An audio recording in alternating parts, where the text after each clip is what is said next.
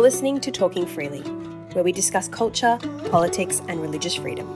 Talking Freely is a podcast from Freedom for Faith, a Christian legal think tank that exists to protect and promote religious freedom in Australia.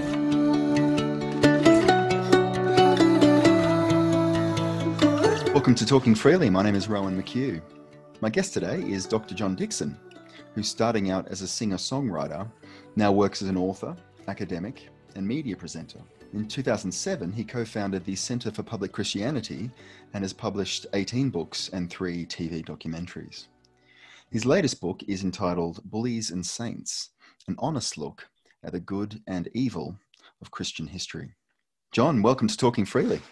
Hey, good to talk to you, Rowan. Given that you've already published many works about Jesus and the church in history, what compelled you to pen this candid survey of Christianity's checkered past? Probably because people increasingly think that Christianity has only damaged the world, has only raped and pillaged through history. And that impression that religion, particularly Christianity, poisons everything, has become so widespread that an Ipsos poll in 2017 found that 6 in 10 Australians agree that religion has done more harm than good. And so we are one of the world's most pessimistic when it comes to appreciating the value of religion. And so that's the context in which I've just been doing a lot of thinking about, why do so many people have this view of the church? And combined with my student of history cap, I can see why people who have dipped into history might conclude that Christians have done lots of harm. And it only takes a few very skeptical writers to pluck some stories from the past, the Inquisitions, the Crusades, the Salem witch trials, and so on, to leave an impression, because the rest of those 2 centuries are basically a blank in most people's minds, that if you're left with these 3 or 4 or 5 examples of Christians behaving badly, that stands for the whole thing. It's emblematic of all that Christianity gets up to. So it's thinking that through and being disappointed with a few of the defenses of Christianity that I have seen come into print and elsewhere, that are sort of overly defensive or hide some of the truth, or try their best to do sort of a whitewashing, that inspired me to just offer what seems to me an honest account of Christian history, honest about the failures, and I think equally it has to be honest about the gifts of Christianity to particularly the Western world. The view of early church fathers like Lactantius is one of toleration towards religion and conscience. How do you understand the value of his appeal to conscience and its role in our time, given it's often seen as that which only enables bigotry? It's interesting. Lactantius followed Tertullian a century or more earlier, the other great father over in Carthage, in thinking that at the heart of genuine religion, let's just use that word because they're happy to use it, is the will. And they're not at all interested in the arguments about, free will versus determinism. Their key point is the heart of good religion is a relationship where there's a willing party, the gods, and another willing party, creatures, who enter into a relationship.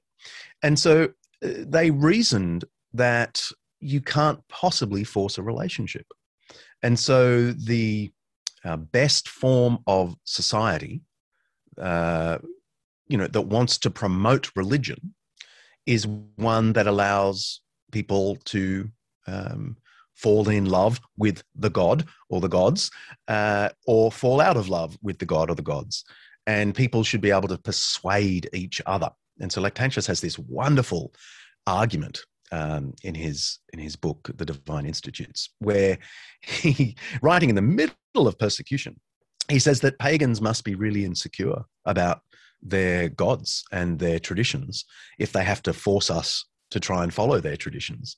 If you have to force us on pain of death to offer, incense to your gods, then obviously you don't really believe in your gods. Whereas we believe in the true God. We believe he's your God too, but we also believe he wants a relationship with you. So we believe in the toleration of all the religions. It wasn't just that they were, nice lefties. They were in many ways really radical right-wingers, certainly Langtatius and his view of sex and those sorts of things. But on the question of what is religion, he was adamant that it has to be a thing of the will in order to be a thing of relationship, of love. You trace a line of religious toleration from the church father Tertullian, who just mentioned, to Thomas Jefferson, the latter who endorsed the former's view that, quote, "It is a fundamental human right, a privilege of nature, that every man should worship according to his own convictions. One man's religion neither harms nor helps another man. It is assuredly no part of religion to compel religion, to which free will and not force should lead us." How instructive are these maxims in our day and age, and to what extent are they complicated by our unique cultural challenges of secular worldviews? Yeah, I mean, mine is not a book that's going to solve those dilemmas. But what I'm trying to unpack is that this recent secular argument about freedom of religion, which Thomas Jefferson really kicked off in the United States, was a borrowing from not just the secular natural rights tradition, John Locke and so on, but it reaches back clearly into the Christian tradition, which emphasized that if religion is a thing of the heart, it must be therefore a thing of the will, and therefore you can't impose religion. Now, in today's world, we have a lot of people trying to sideline religion, and my view is that the same tools and rules should apply that Tertullian and Lactantius commended, and that is basically prayer, service, and persuasion, and often suffering. And so the early church did incredibly well with prayer, service, and persuasion, and often suffered. But so did the medieval church, and I think the modern church thrives best when it resorts to persuasion rather than engages in the mere politics of just getting numbers and doing backroom deals and the kind of bully behavior that is the norm of our politic, but I don't think should be the norm for those who believe in a Christian view of religious freedom. Carl Trueman, in his latest work on the modern self, examines this quote from Jefferson a bit more closely. He believes it to be limited in our modern age, where the harms mentioned are being reimagined as status harms to marginalized groups. What's your view on this, and how can the church engage well under these conditions? Well, with all of these problems of society and religion, there's a truth and there's an exaggeration. The truth is there are harmed minorities, and it is hopefully at the center of any Christian's view that genuinely harmed minorities need to be cared for especially. And so the principle that God has chosen the poor, to shame the rich and so on, is a principle at the heart of the Christian faith. Christians are the ones who believe that God entered the world in a lowly human being and died on a cross and experienced shame for the sake of the other. And so there is a truth that we must be using our persuasion for minorities that are harmed, that are genuine victims. The problem is with any truth, it can be exaggerated to the point where people merely claim harm and claim sort of minority suffering status and use that as a cudgel. And it's interesting that it only works as a cudgel because of Christianity's influence on our culture. I mean, that is not a cudgel that would have worked in ancient Rome at all. I mean, if you tried in ancient Greece or ancient Rome to say, look, we're the minority weak and poor, Romans would say, well, therefore nature intended you to be discarded, right? So it's Christianity's influence that has now come back to bite it, because Christianity says, no, we really want to listen to those who are injured and a minority because God cares for the lowly. And people now rush to this argument to sort of claim a righteousness in a kind of perverse way, that I'm righteous if I'm a victim, and this is used to beat down the Christianity that gave it its philosophical undergirding in the first place.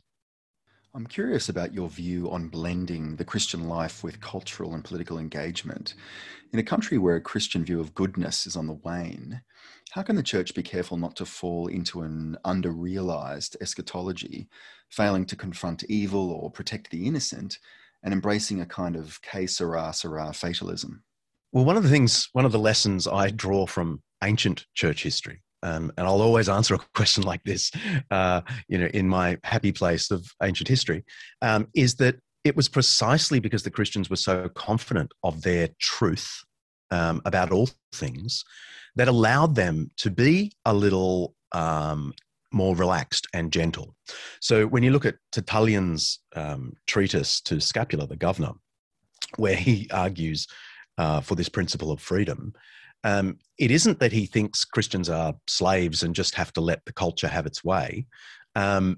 It's clear when you read his letter that he thinks the other religions are false and harmful and ridiculous, and that Jesus Christ is Lord and Scapula will face the judgment of God.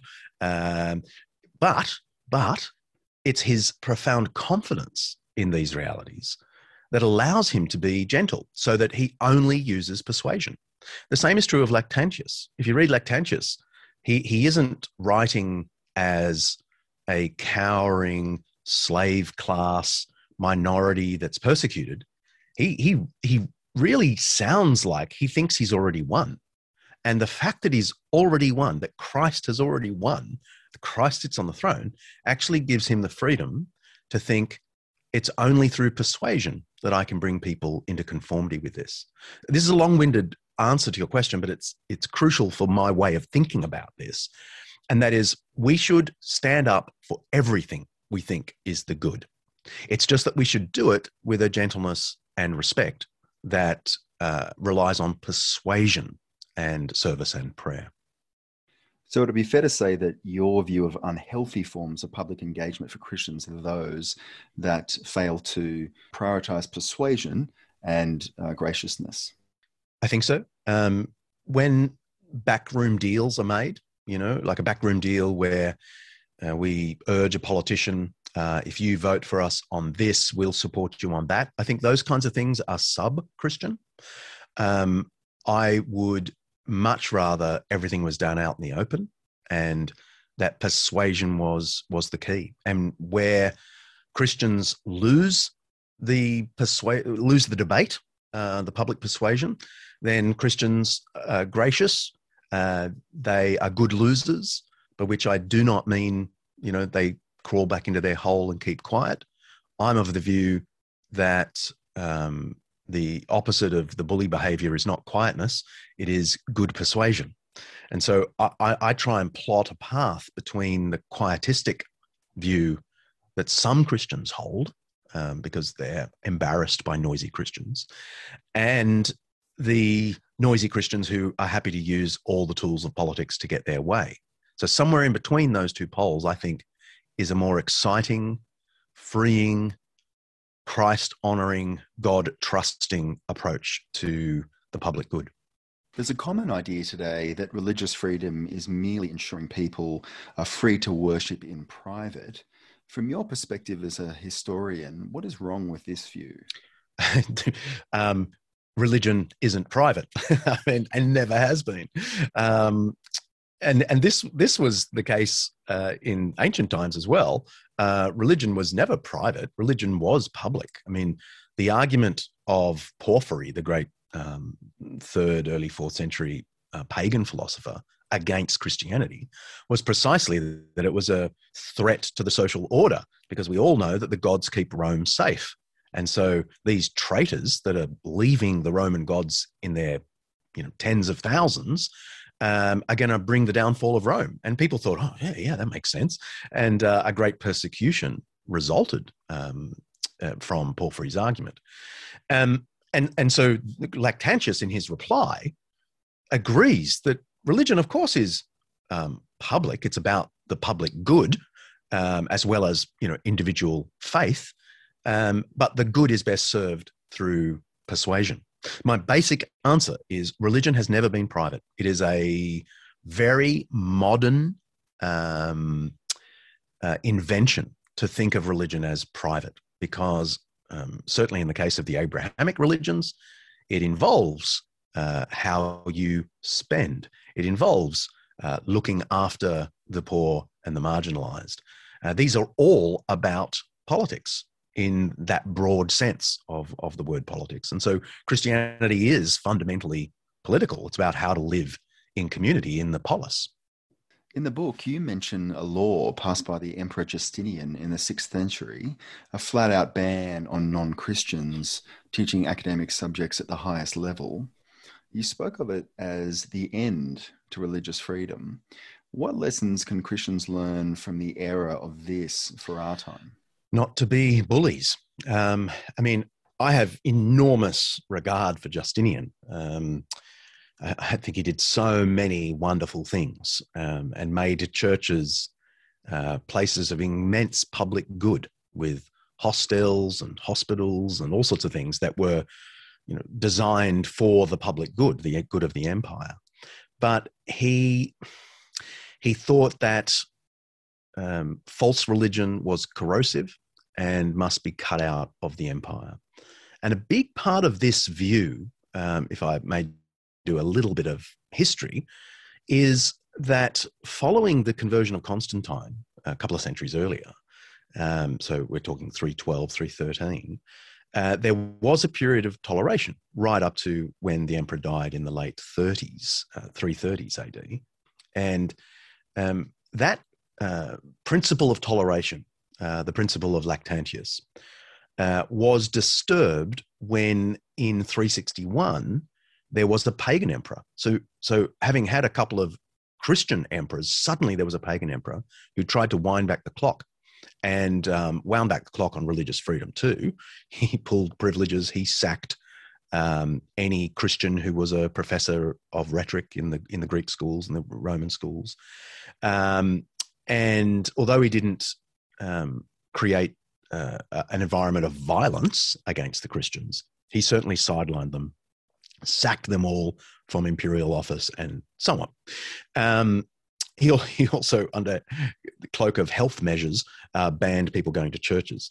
Now, that could have, humanly speaking, wound back Christianity so far that the reaction of the emperors after Julian, pagan Emperor Julian, was the response was to say never again. And so in the late 4th century, you get this new vision of muscular Christianity that says never a Julian again. And Justinian is the pinnacle of that. His view is, we know what happens if you give pagans an inch, so let's not give them an inch, let's exile them and so on.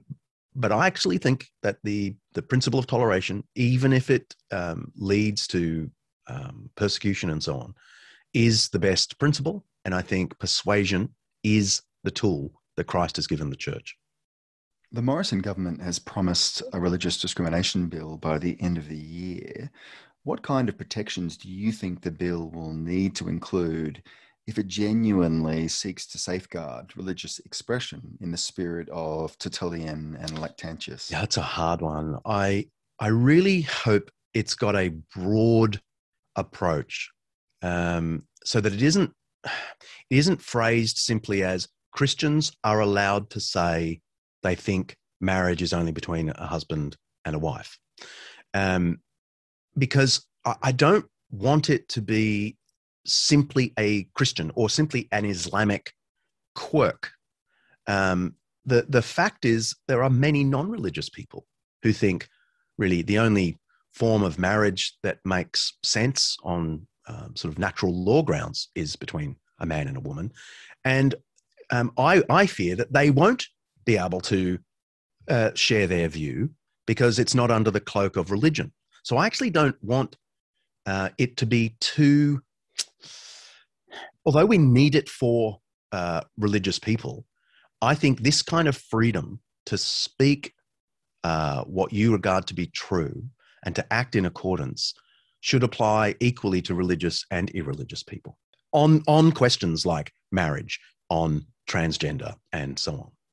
And I'm a little bit worried that people will go, oh, those religious people with their weirdo religious protections. Why should religion have these special protections, et cetera, when actually I think the head of the atheist club should be just as free to say, look, if you think about it, good natural law arguments would lead to the view that one man, one woman coming together for the nurturing of their shared offspring makes a lot of sense.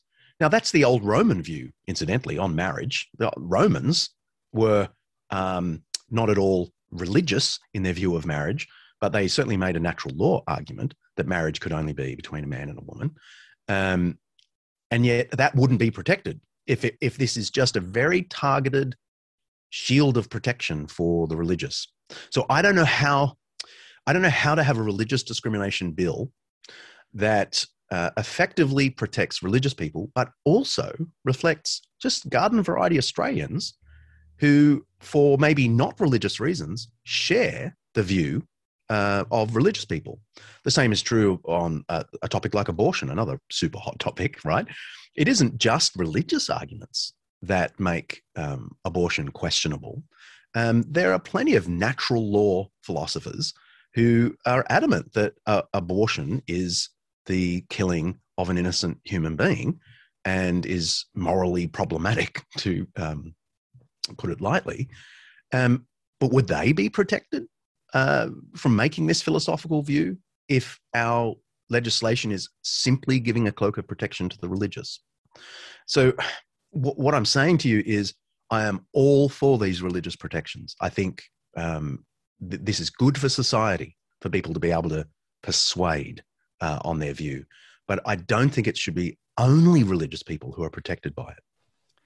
John, thank you very much indeed for speaking with me today on Talking Freely. Absolute pleasure.